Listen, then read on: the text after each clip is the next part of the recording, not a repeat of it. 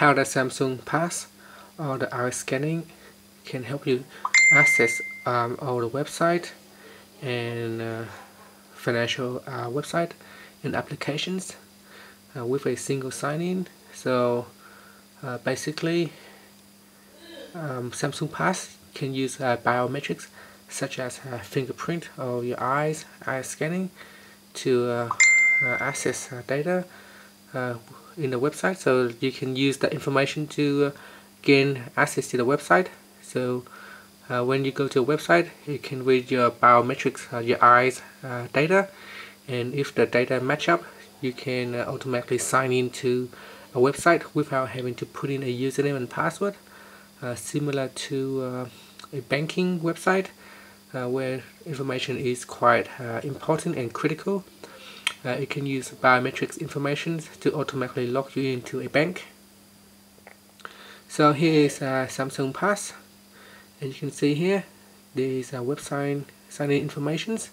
So we go into that, you can see that it's safe. Once you sign to the website, you need, for the first time when you visit the website, you need to put in the username and password. Then we'll offer you a chance to save the information with Samsung Pass, and that information is then coded, encrypted, and stored in a Knox, Samsung Knox. It is a secure place where it will store your password information. Your sign-in password and username is actually stored on your phone, not on the Samsung Pass server. So you don't have to worry about if there is a breach in security that your password and username is revealed to someone else. So that information is stored on the phone. And there are other things, so you can see down here in the more settings, you can use the different kind of biometrics access to access a website, such as using fingerprints or your eyes. So if you tap on that, you can see that you can use your face, your eyes, or your fingerprints. You can also add Samsung Pass to the home screen. So let's see,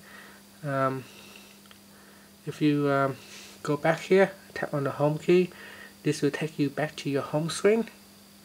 And if we swipe down and go into settings, in settings we can tap on lock screen and security, and from here we can tap on secure lock settings.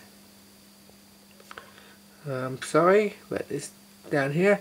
If we tap on Samsung Pass, and because this is a secure section of the phone, we need to verify our identity. So I'm just going to use my eyes to get access to Samsung Pass.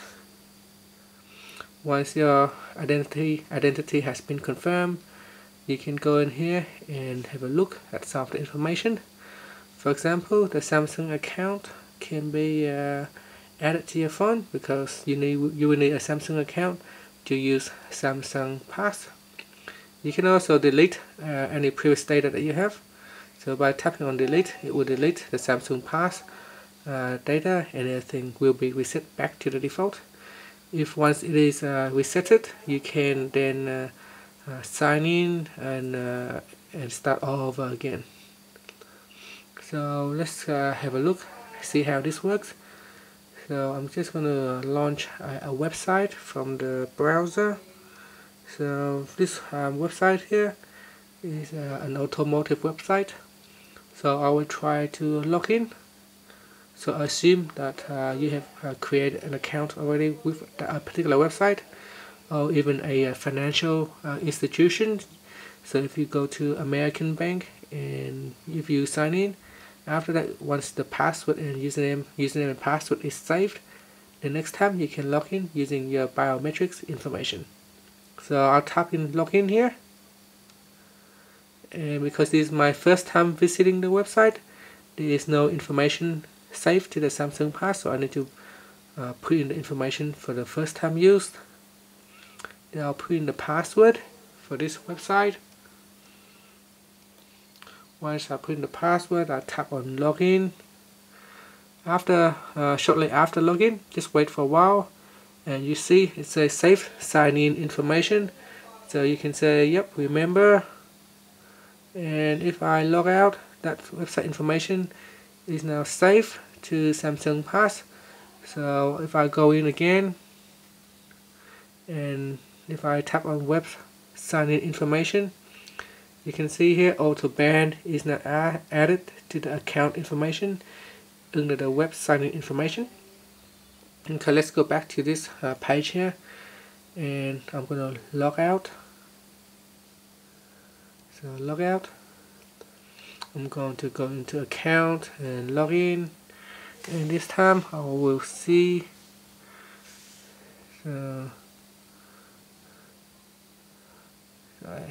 log in. Okay, so there it is. It automatically knows my account, so I don't have to do much. I don't have to type anything in, and it automatically comes up with a biometrics identifications, and once it verified the information, it automatically log me in, and that's pretty good. It will store for all other websites as well, such as Facebook, your banking website, all your other shopping website, Amazon, eBay, etc. So once it is safe, you can simply using a fingerprint, your face recognition, or your eyes to access that website. So that's pretty cool with Samsung Pass, that you can store all the password in a single place, making it like a master password file.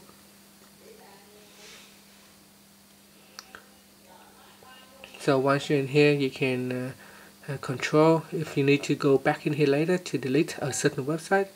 You can go into website information section and remove that particular website. So the next time you log in, you will need to put in the username and password again. And that is it about Samsung Pass. Please subscribe to my channel for more videos.